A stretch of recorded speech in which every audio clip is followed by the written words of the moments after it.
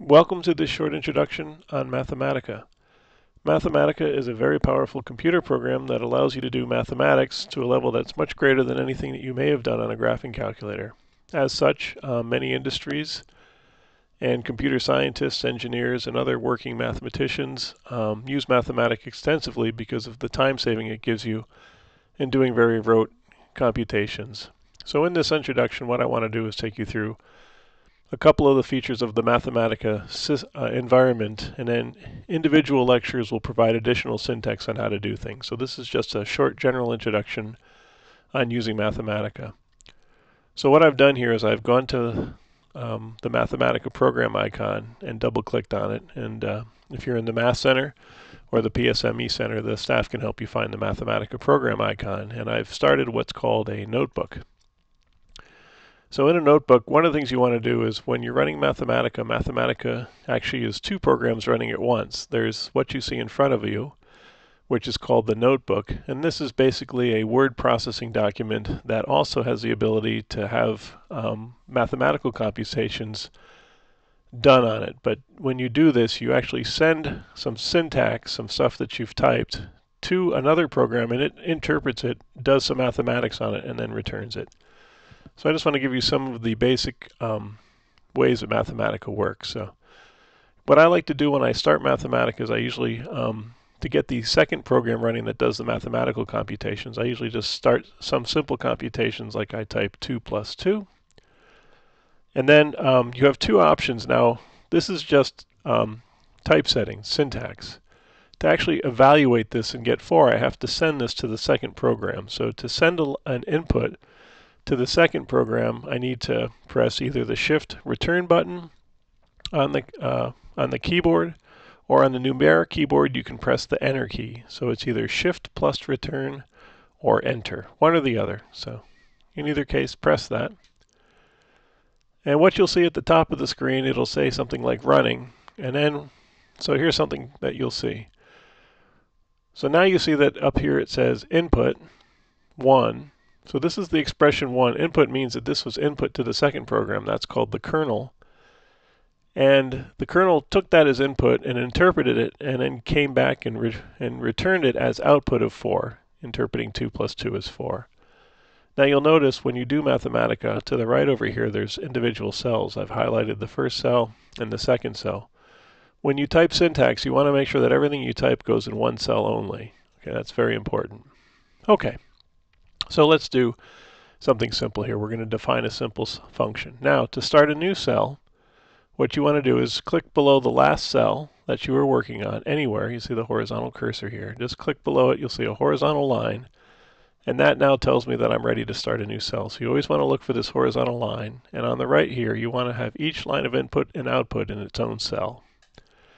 Okay, so let's define a function. Now, syntax with Mathematica is very unforgiving. You have to type exactly what appears, or else you'll get something that you don't want. So I'm going to define a simple function, f. Notice I'm using a square bracket. X, you use an underscore. A right square bracket, a colon, and equals, and then whatever function you're going to define. So let's define x cubed plus x plus x cubed minus x plus 2. Okay, and then again shift return or enter, and you'll notice it says input 2. Now I can compute values of the function now the underscore in f of x only gets done once when you define it. After that you just evaluate your function. So one thing I can do is I can type f of 2 and press enter or shift return, and it gives me 8. That's the output. And I also can enter expressions in the function, like I can evaluate f of x plus, maybe I'll do a symbolic constant, a, and press enter. And it simplifies that. So if you know about derivatives, you can type a derivative of the function. Just type f, and then the prime, that's just to the left of the return key, and then of x, and then you can press enter and it will compute a derivative for you. If you don't know about derivatives, that's okay. Okay, so that's how you define a simple function in Mathematica. Again, notice each line of input here has its own cell. So input cell, output cell. You want to have one bracket for each line of input and output. Okay, so here's starting a new cell. All right, so that's how you define a function. Another thing you can do is you can plot functions. So maybe I want to plot this function. And if you're in the PSME Center, if you go to the tutor's desk, they can give you there's a small book in there on Mathematica that gives examples of syntax to do various common things. So you could get one of those from the Math Center if you want. But I'll show you how to do a plot. So you don't have to worry about learning all this syntax. It's in a book. And in my labs, I provide examples of how to use the syntax in the lab. So I'm going to plot this function from -2 to 2. Close the parentheses. Press enter, and there you go. There's a graph of the function. So there it is. If you want to adjust the Y range, you can do that. What you do is use the plot range command. And so maybe I want to graph this only from -1 to 1 on the y-axis. And there's all kinds of syntax you can use in Mathematica. So again, you shouldn't be trying to learn all the syntax I'm typing here. This is just to give you an idea of the feel for how the program works. Okay, another thing that's very useful in Mathematica is the symbols palette. So I'm going to bring that up and show you how to do that. So under the File menu, I'm using version 5. There are newer versions in the Math Center, so you might have to hunt around for it on the menus. But what I'm looking for is palettes, and then under the palette, I want Basic Input Palette, and you can see it just appeared here. It's over here now. I like to leave it off to the right like this. And the palette brings additional features, like if you want to evaluate an expression here with a power, I can type 2, hit the tab button, hit 3, and then enter. So I can enter expressions, fractions, roots. I can take nth roots. If you know about integrals, you can do integrals. I can integrate from, I don't know, 0 to 3. Maybe I'll enter x squared dx. So it'll evaluate definite integrals. Mathematica does all kinds of stuff. You'll notice over here on the palette there's a symbol for pi, there's a symbol for e right next to it, there's an infinity symbol, and then more typesetting tools. So the basic input palette is a useful one to know about. That one's very handy. Okay, let me show you how to do comments. So, all right, so if I go back to my file menu, so how do you enter a comment in Mathematica? Let's see here. Okay, there it is. It's under the Format menu. And so what I want is down here, I want cell dingbat. And you can pick any of these. Maybe I'll do a happy smiley. Now, you won't see a comment until you start typing, but if I type something, here's how it would appear. Here is a comment.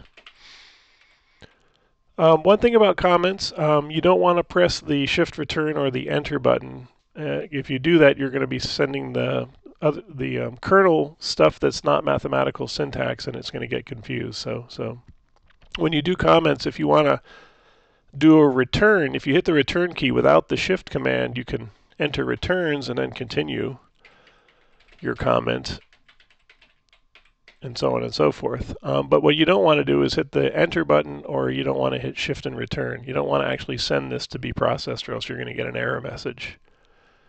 So that's how you do comments. So comments are nice to be able to do. And then one other thing is if you want to access built-in functions, one thing I like to do once I start typing Mathematica is you can use the edit menu and just copy, and then start a new cell. Always remember to start a new cell, and then Command or Control V to paste. And then you can just change things. So I use the copy and paste button a lot. Okay, so how would you plot? Now Mathematica has a bunch of built-in functions, but you have to know how these work. When you access built-in functions, you always have to capitalize the first letter. So if I want to plot the sine function, I have to do capital S, I-N, square bracket x. It's always square brackets. And then here I'll graph from minus pi to pi. So on my symbol palette over here on the right, I've got minus pi. And then I'll enter pi again. And the plot range is good. So now I'm going to hit shift return or enter. And there you go. There's the graph of the sine function. One thing that you can do with comments, some people like to make these highlighted. So if you click the cell containing the comment here, and see if I can find it here. Yes, if you go down to background color and choose cell gray box, you can highlight your comments, and that's kind of nice for readability. So there's a comment that's been highlighted, so that's kind of a nice feature. Okay, so we did comments, talked a little bit about the symbol palette, defining a function, graphing functions.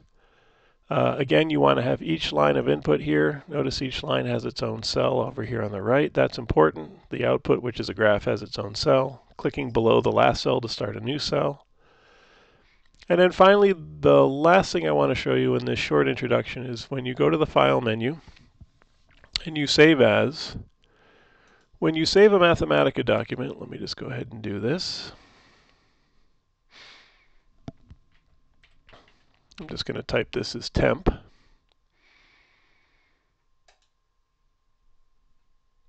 Now, if I close my file here,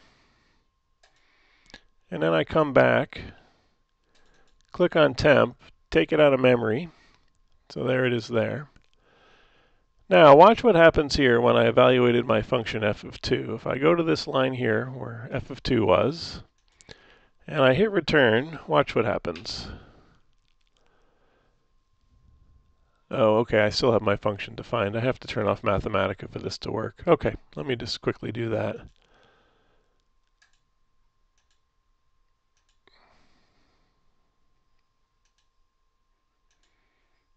So I'm quitting out of Mathematica. Starting Mathematica again. Go to my function that I had before. Hit enter or shift return. Okay, it's already still, okay, the second program is still, all right, this isn't working. Let me see here.